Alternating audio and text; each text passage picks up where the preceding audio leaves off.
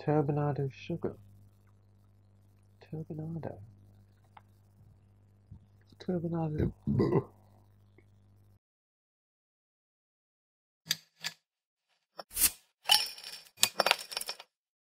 Come on, you. God, come, you mutt. Stone Imperial Mutt Brown Ale.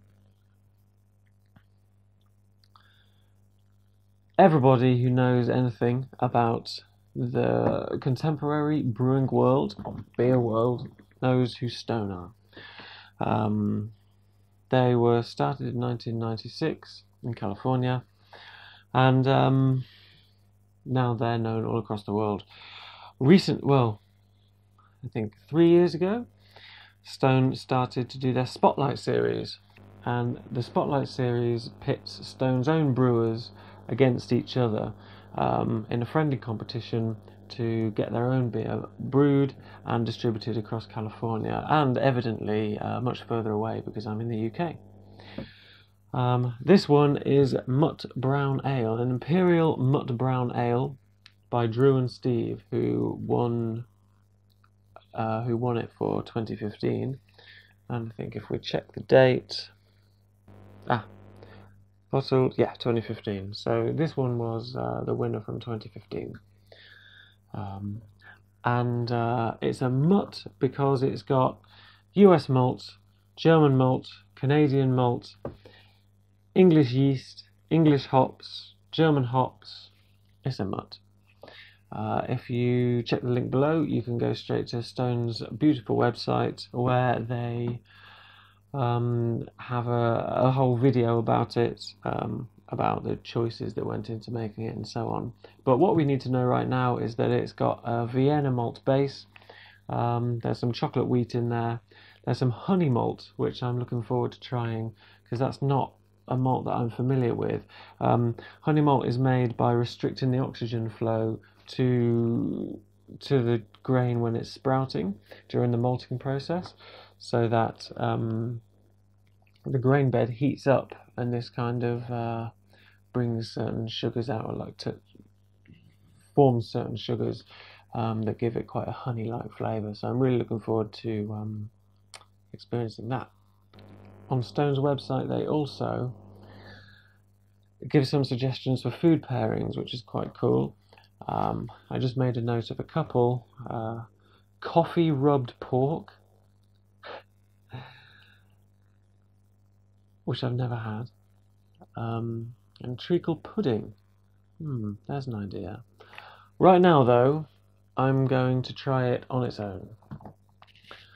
Stone's Imperial Mutt Brown Ale. You'll probably see me use many glasses over these videos because I do break them, but I do have a backup of this one. This is the Triple Carmeliet glass. And after buying a gift set of it, I found a spare one in a charity shop for £1.50. Right, let's try the beer.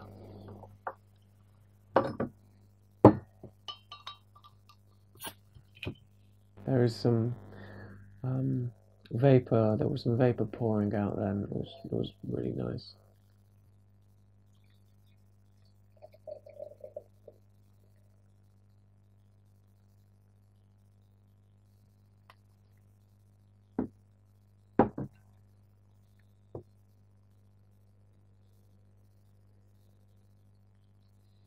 Big, boozy,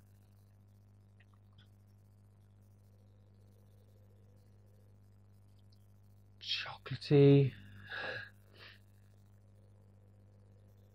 There's a really interesting, I think it's the wheat, gives it a kind of dusty, very slightly green, powdery kind of aroma. I really want to drink some, but I need to smell it more. Wow, the chocolate just bursts out like it's kind of like vaporized chocolate, and it just goes right down the back of your, right up into your sinuses, but kind of like a milky sort of chocolate. You know, not really dark, but also not sickly sweet, or not sweet at all. Dry yet soft. Like I said, it is boozy, but although it does sort of fill your sinuses, it's also not stingy or kind of solventy. The head is a really, really nice colour. I'm not sure how to describe it. I highly recommend these, by the way. I think they're called plastic beer reseals, but I call them beer hats.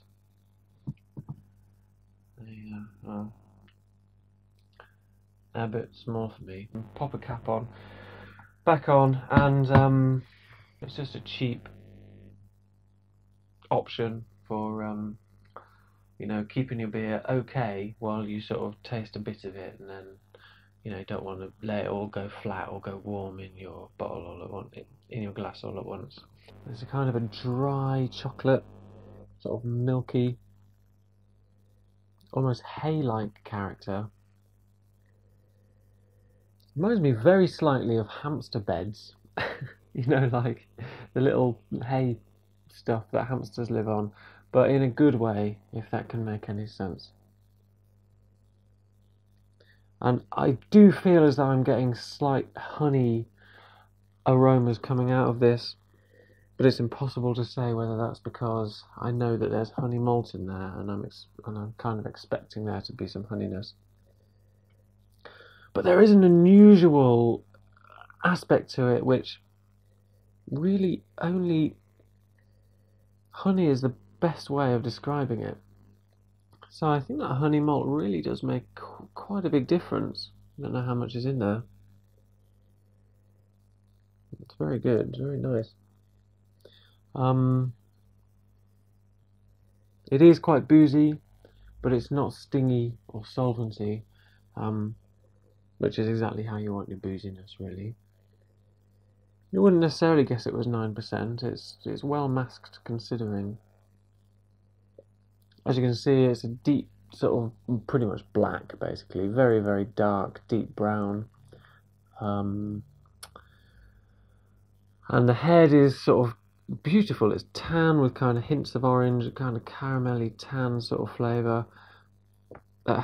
Flavour? I want to call everything a flavour.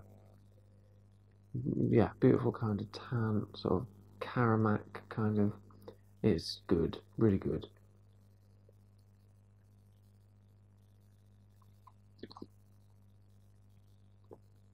Mm.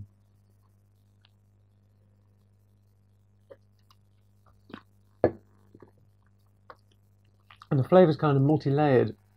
At first, it's really Moorish as well.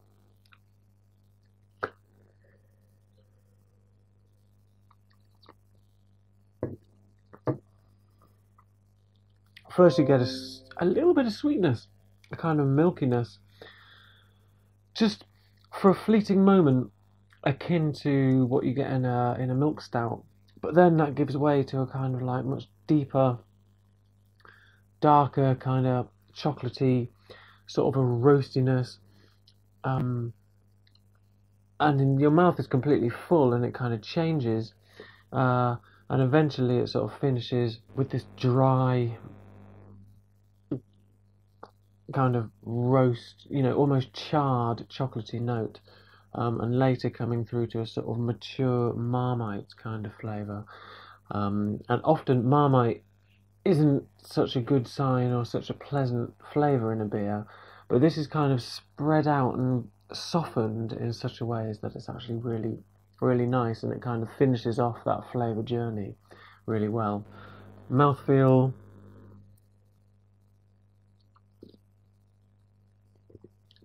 Fine carbonation, but present, but not overwhelming, which is what I would hope for from a beer of this kind of colour, of this kind of style. And the sort of the thickness of the beer itself is just amazing. As I said, it coats your mouth. It is really satisfying. It really feels like you're drinking a meal. Some people say Guinness is like drinking a meal. Well, you know, this is a lot better. Overall, it's a fantastic, really unusual beer, and it's got the whole range. Well, it's got a huge range of flavour delivered as a journey. It's thick and decadent at first, sweet, chocolatey, and then it goes through roasty, drier, kind of almost charred sort of flavours. Brown ale has a kind of a negative reputation, really. You know, like twiggy brown, just like boring brown ale, and you know, often you can find that ales are boring and brown, but that doesn't mean all brown ales are boring. And this beer, Imperial Mutt Brown, really proves that. And it's important that beers like this are getting made to sort of shift that perception of brown ale.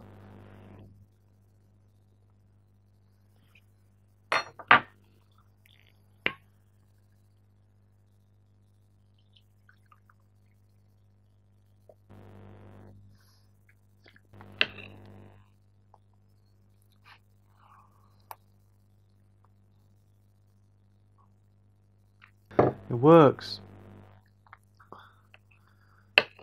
It works. It really works.